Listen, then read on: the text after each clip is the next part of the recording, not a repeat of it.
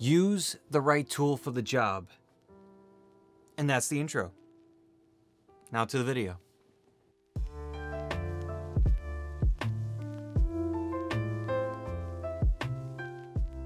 Welcome back to the Rebel Tech channel. I'm Justin, and in this video we're going to be comparing two microphones. The AT875R by Audio-Technica and the MK-012 by Oktava. The Oktava being a small diaphragm condenser microphone, and the AT875R by Audio-Technica is a short shotgun microphone. Now, as I said in the intro, using the right tool for the right job, or using the right tool for the job, which is a term that I get confused sometimes. I mean, I guess it works either way, but regardless, with a shotgun microphone and a small diaphragm, they technically can be used for the same thing.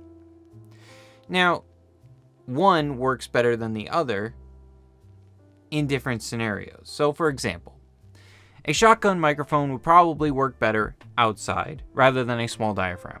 There are exceptions, always exceptions to the rule, but that's usually the case. In an interior reflective area, the small diaphragm would be more applicable to the use case. Now, that's the point of these tests.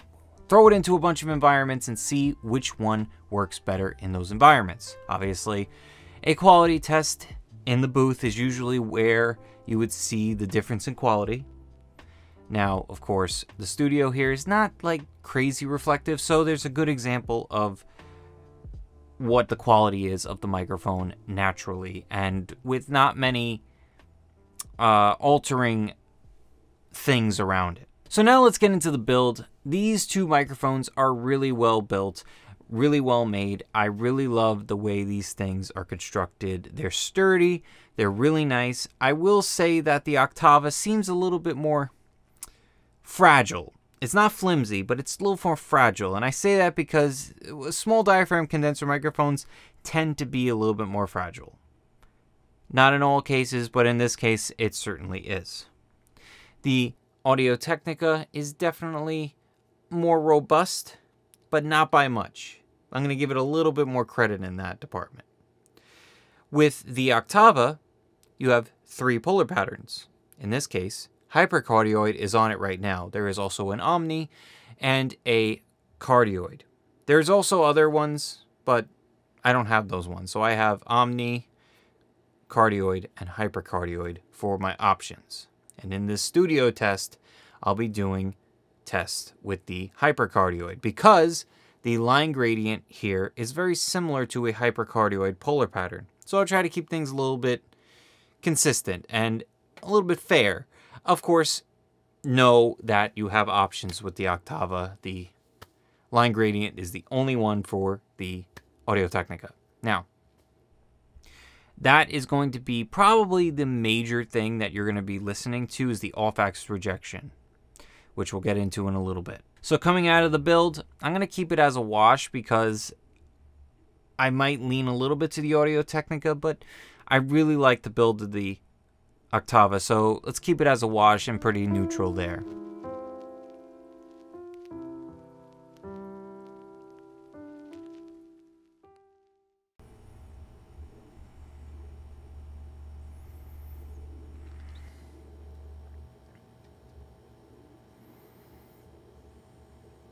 Okay, so that was the noise test.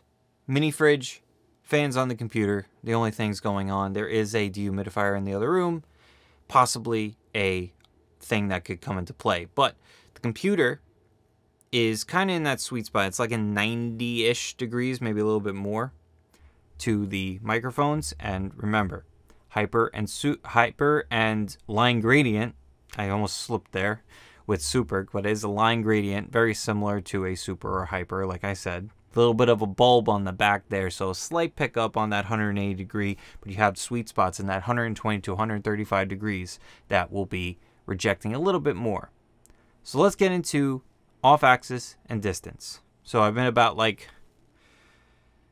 8 to 10 inches away from the microphones right now, roughly. Not the Oktava, the Audio-Technica is a little bit further down the shaft to the diaphragm. So keep that in mind. So it's probably like an extra, I don't know, 4 inches, 5 inches or so. Now backing up about like 2 feet away, maybe 3 feet. And this is what it's going to sound like in the studio here. Mildly treated, not too crazy, but it's better than most areas. It is a small room, about 8 by 12 in like a rectangular shape. And just a lot of stuff in here. So you're probably not going to get a lot of reflection back and forth to the microphones. Now, 90-degree test, about a foot away from the Audio Technica. This is what it's going to sound like in the studio. And yeah, so stage left. Yeah, stage left. I got to remember that. I'm getting back on a job to do that. What I did last year, what I mentioned last year, if you've been around this channel for a while. So now, moving over to the sweet spots, 120 to 130 degrees, about a foot away from the Audio Technica. And this is what it's going to sound like in the studio here. And you're probably going to get the most rejection from this specific angle. And you try to maneuver your microphone to fit that if there's any noise or anything around you. Alright, so this is a bit of a strange setup. I just had to flip them around. This is the 180-degree test of the microphones, line gradient on the Audio Technica, and hypercardioid on the Oktava. This is what it's going to sound like in the studio. And remember, they have a little bit of a bulb of pickup. So let me know down in the comments what you think is more rejecting of that 180 degree, about 2 feet away from the backs of the microphones. Not necessarily the diaphragm, but the rears of the microphones. All right, so let's go into the booth and see how these things perform in a more confined and treated area. No reflections, a lot of soft surfaces. The booth is a little bit bigger than it was at one point or another, depending on how long you've been around this channel. So keep that in mind. It's about like 4, maybe even 5 by 5 now. It's basically like 3/4 of this room with the walls. So you could probably see them a little bit on the ceiling there. I have it rolled up, so you just bring it down. So let's go to the booth. All right, so we're in the booth right now with these microphones, and I'm listening to the Audio Technica right now, and it's a good microphone for this style. I really like the way that it sounds. I have the windscreen on right now, which we're going to do it without it eventually. But I really like how this sounds, has a nice low end, and I feel like comparing this one with this, in this situation, the low ends are definitely comparable. So keep that in mind when you're listening to it. Let's switch over to the Oktava now. So now listening to the Oktava, it's a different low end. It's a little bit higher. It's pushed more closer to that 500 range and like the low mid section and more into the mids where they got that low presence. It's not as rumbly as the Audio Technica, but I definitely notice a low-end presence with the Oktava, and I have the hypercardioid polar pattern on here, just so you know. I'll be switching to the the cardioid, the regular one, in just a sec. So line gradient, hypercardioid right now as we're testing it. All right, so for the plosive test, I'm just going to do it with these. I'm not going to switch the capsule for that because it's the same quality of plosive rejection, so keep that in mind. Going with the Oktava right now, since I have it on, both apparatuses, the pop screen and the windscreen, just the windscreen. Ugh, I don't like it. Nope, don't even bother. It's not even worth trying to do it. So just be very careful with the Oktava. It's very sensitive. With the Audio Technica, both of them, windscreen, nothing, better,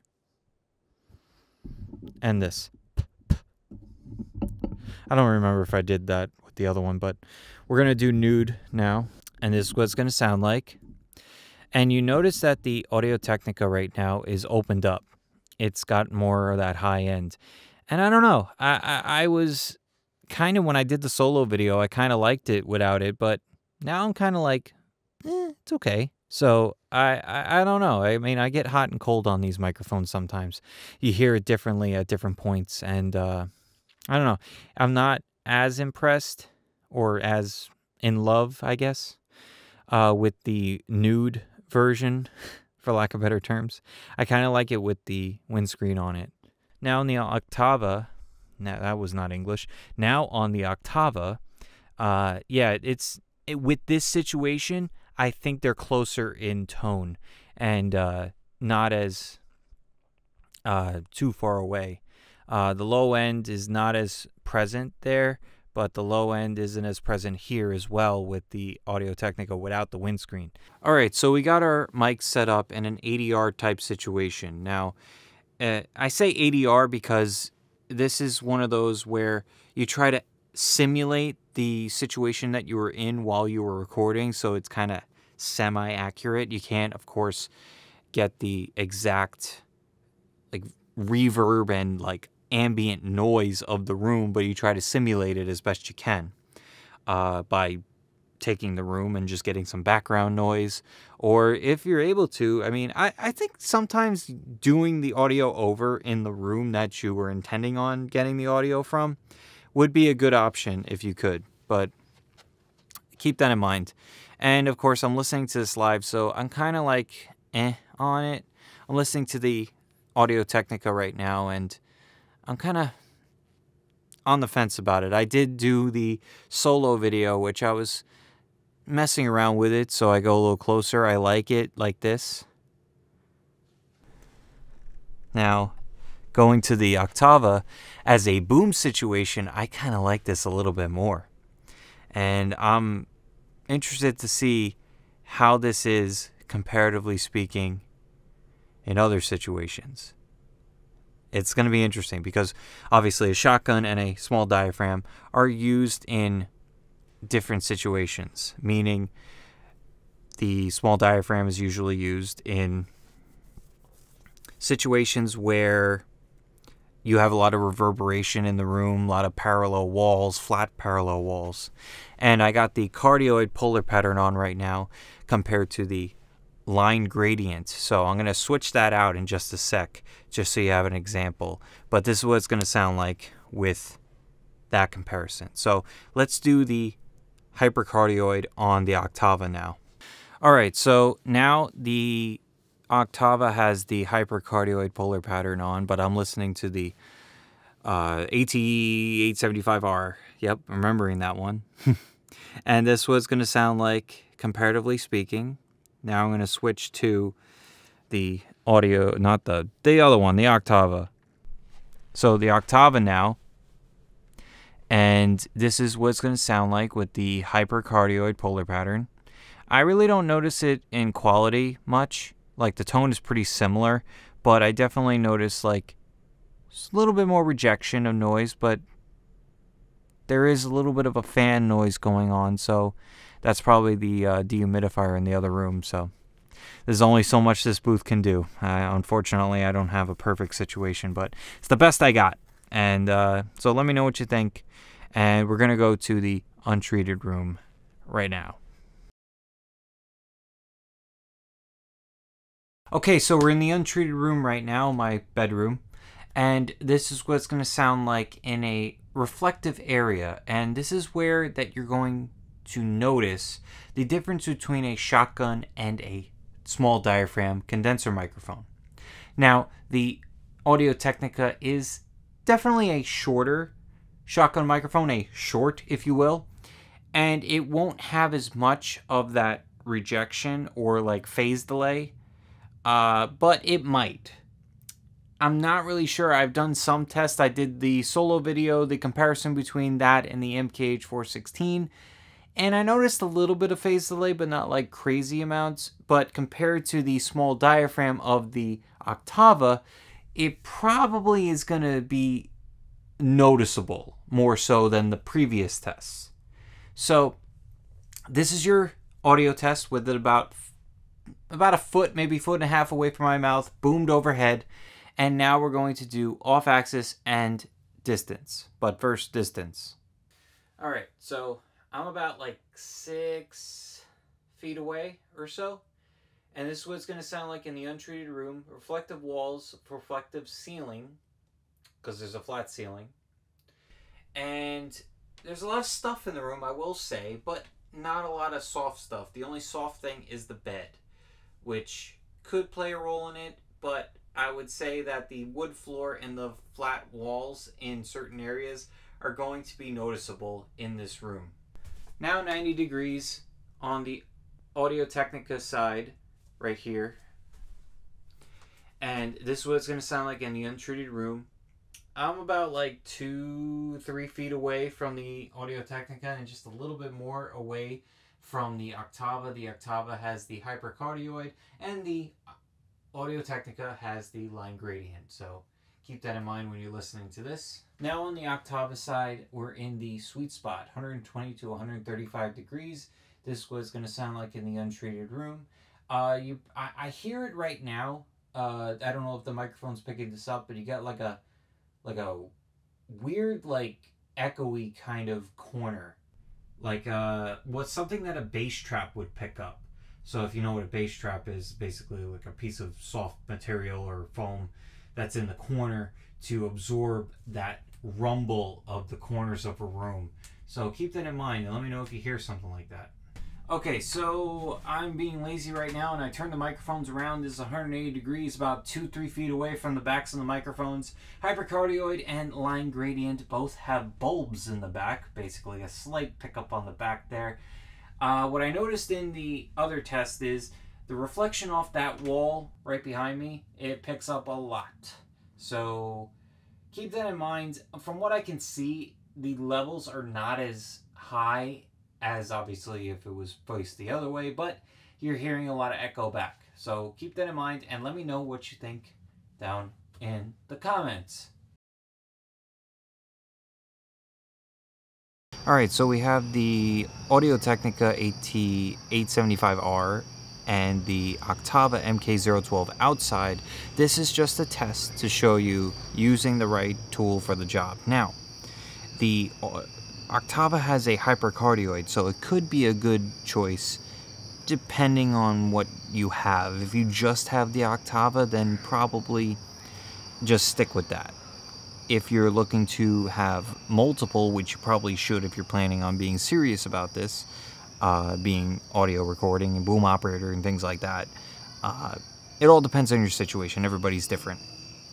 So the tool for the right tool for the right job, or right tool for the job. That's the word, that's the saying. So you have a line gradient and a hypercardioid polar pattern here. Now, with the line gradient, it has acoustic slots on the side to reject noise. And both of them have a little bulb on the back, which we're going to find out how rough that is when we do the off-axis test.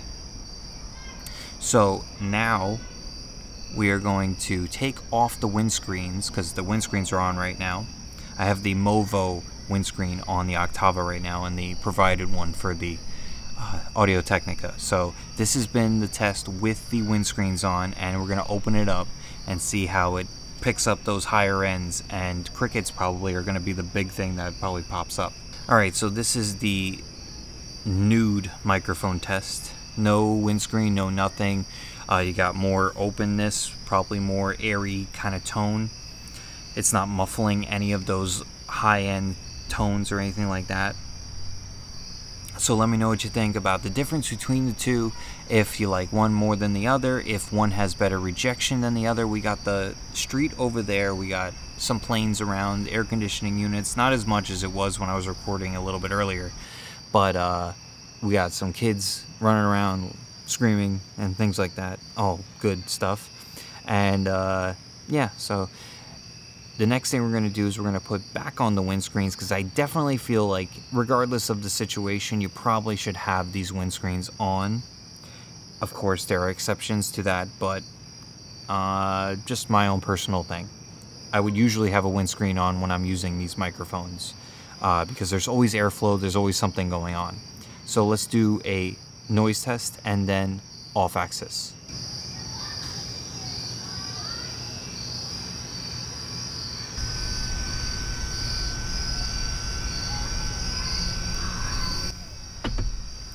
Okay, so I wanted to keep it on a little bit longer to get that air conditioning unit, which is kind of in the sweet spot of rejection. So keep that in mind. Now we're going to do distance and off-axis.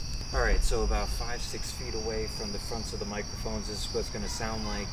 I can't really tell. I can kind of see it going up and down, but I wanted to talk in my normal voice and not really have a exaggerated projection of my voice, so that it's understandable of what a normal conversation would be from a distance. Alright, 90-degree test on the hyper and line gradient. This is what it's going to sound like. Audio Technica AT875R in the Oktava MK-012. Small diaphragm and short shotgun microphone. Both require phantom power, and I'm really just trying to find stuff to say at this point. So now we're going to go into the sweet spot and hopefully find more things to talk about. Now this is the sweet spot. I'm only going to do one side because it's a little redundant to do the rest. I mean, it's pretty much the same on both sides. So this is what it's going to sound like in the sweet spot, 120 to 135 degrees. Lastly, 180 degrees, that bulb I was talking about. Let's see how it rejects the noise from behind, about 2 feet away from the rears of the microphones. And this is what it's going to sound like outside. A lot of crickets going on. The crickets have gone wild, and so are the children. The children are going buck wild. So let me know what you think, and let me know how it is. Alright, so that's it for our outside test. I don't know where this video is going at this point, so you'll know when I know. For the sake of this test and the sake of this comparison, that's why I have both of these microphones out here right now, because it's not necessarily a winner, because they're good in specific situations. So let's talk about my notes and talk about how I felt about it after I listened to it. So in the studio, overall tone, the Oktava definitely has more low end, especially when you're talking to it in close proximity. The Audio Technica has a more natural tone, so that's probably more fitting for a shotgun microphone, because shotgun microphones tend to have a more natural tone. There are obviously exceptions to the rule, or exceptions to the standards, but I've noticed in a lot of tests I've done with shotgun microphones, they lean towards a more neutral and natural tone. With small diaphragm, I think they're more flexible with their tones, and they kind of make them a little more unique. With noise rejection, I noticed the Oktava was a little bit better with that hypercardioid for some reason, at least in close proximity. The mini fridge was the thing that gave it away, and I felt like it was better on the Oktava. And then once again, with the Oktava, it had a better off-axis rejection, especially in the sweet spot. Not to say that it was much better in the other ones, but I feel like they were on par with each other up until that sweet spot. I really do feel like that was where the Oktava was a little bit better. Now to the booth. The in-your-face voiceover situation. The Audio Technica's low end is nice, but it could be a little much depending on how you use it. The Oktava has a low mid presence, as I spoke about before, that could make or break a recording. Now, the Audio Technica was better with the windscreen, but a bit nasally without it. So it opens it up, brings in more tones, but if you're a person with a nasally voice, especially me right now, I'm very congested right now, getting over a cold, so that could be a problem. And the Oktava was very close, and that came up a lot, that whole very close term. I'm not going to say that it's like a very make or break term, like the very close, because it's not like I'm comparing it to the Sennheiser where the price plays a big role in it. This is probably about 40 to 50% more on the Oktava than this, or maybe, yeah, probably like 40 to 50% if I was to guess, depending on where you get it, when you get it. I don't know. Things are weird right now with gear and stuff. Now, the last thing for the booth, the ADR situation. Now, this is where it's boomed overhead. The Audio Technica is more natural, and the Oktava has more low end. Makes sense, because it's the same as it was in the studio. Now to the Untreated Room. I noticed a little phase delay on the Audio Technica, but not enough to make or break it.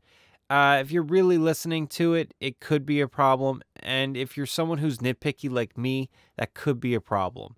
But also remember, it's not made for those situations. It's not made for a reflective room and interior dialogue. That's where the Oktava comes into play. And overall tone in that room, I kind of like the Oktava a little bit more. When it comes to the reflections, it was pretty much the same other than the phase delay. And the Audio-Technica was better at off-axis in the sense that the tones were more muffled. Maybe it was my distance from the microphone, but I noticed that it was more muffled. If that made any sense to you. If you noticed that, let me know down in the comments. Now finally, outside, where the Audio-Technica probably is going to be more of a go-to microphone in that situation. The Audio-Technica was more natural and the Oktava had more low end. That was a common theme throughout the whole test, all the tests and all the environments. The Audio-Technica had better noise rejection. Makes sense because of being a shotgun. It is a short shotgun, not like crazy in the acoustic slots department, but it is still a shotgun. And finally, off-axis, slight edge to the Audio-Technica. So that is the comparison between the Oktava MK-012 and the Audio-Technica AT875R. And it really is a choose the right tool for the right job. And I said that at the beginning, I still stand by it. And it's really coming down to understanding in this comparison, I feel like for a lot of people, it's less of a comparison and more so, can I use these two in conjunction with each other? Am I going to be able to get a full spectrum of recording, meaning I could go in all types of environments and use these two microphones together in tandem and make myself a powerhouse when it comes to recording? Or can I move past certain flaws in one of these and use it in all environments and all types of shoots? So keep this all in mind. Of course, if you have any questions, leave it down in the comment section. I'll be happy to have a discussion and talk to you guys about all these microphones that I cover and all the stuff that I plan on covering in the future. The Audio-Technica, I think, will pop up again in a bigger video. I think I'm going to do a part 3 or 4. I can't remember. I think it's 3 of the whole shotgun versus small diaphragm, like a dedicated video for that. I'll get my friend's Deity back. I'll have this one, the Oktava. Yeah, that's the word. And what was the other one? And the Sennheiser, of course. And I'll put all of them up against each other and just have some quick tests in environments and just do what I did before. Maybe some more environments, depending on how I'm feeling and how much I remember to put in. So that's enough rambling for me. Thank you all for watching. Hope you enjoyed it. If you liked the video, please hit the like button down below. It would be greatly appreciated. Helps this video, helps this channel. And of course, if you enjoy my vibe around here, please consider subscribing. It will be greatly appreciated. I know I haven't uploaded that much lately. I got busy. It was work. It was the holiday with Thanksgiving if you're in America. I was sick during that time, so I had just had a cold. It wasn't anything serious. Trust me, I tested myself 3 times for COVID, so it was not an enjoyable time. So I'm getting over a cold. I'm currently in a kind of a lull right now in December where I'm waiting for another job to start next year. So early next year, actually, it's in the first week of January. So during that time, I'm going to be studying for my HVAC license and stuff like that. If you know about HVAC, you got to get a EPA license to work with refrigerants. So I'm hoping by the time I'm done with that job next year, I could go roll back into that. That's not going to change this channel. That's not going to change much. I might not upload as frequently, but I still will be here answering questions and talking to you guys. And like I said, in the comments, leave comments. Just be nice. That's all the rules. And that's all I got for you. Till next time, take care. And I'll see you rebels in the next video.